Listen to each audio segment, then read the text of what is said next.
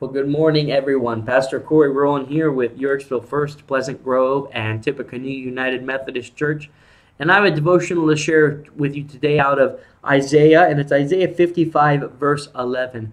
If you watched my podcast yesterday, this verse will probably be familiar to you, but it's such a wonderful verse about the Word of God. And well, let's actually begin in verse 10. It says, "The rain and snow comes down from heaven and stays on the ground to water the earth.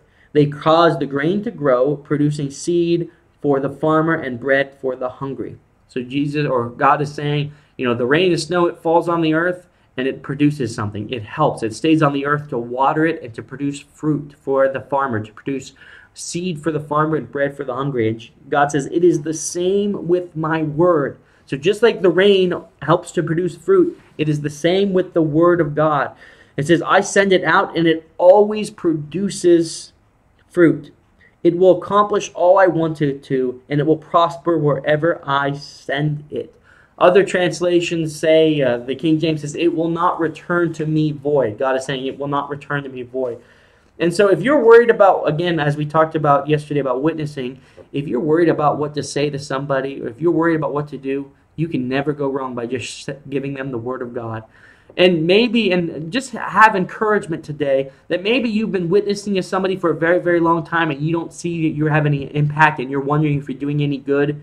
As long as you give them the word, God says it will accomplish its purpose. As long as you share the word with somebody, it says you've done a good thing. You have helped to produce fruit because it will not return void. It will always accomplish what God sends it to do. And so the Word of God, even if we can't see the effect it has, know that just by sharing the Word with somebody, you are helping them. You are giving them the gospel message, and it will accomplish God's purpose. And so the Word of God today, give it to somebody and watch it flourish, watch it grow. Even if we don't see the fruit it produces, understand that when you share the Word of God, it always produces fruit. So be encouraged by that today. Amen.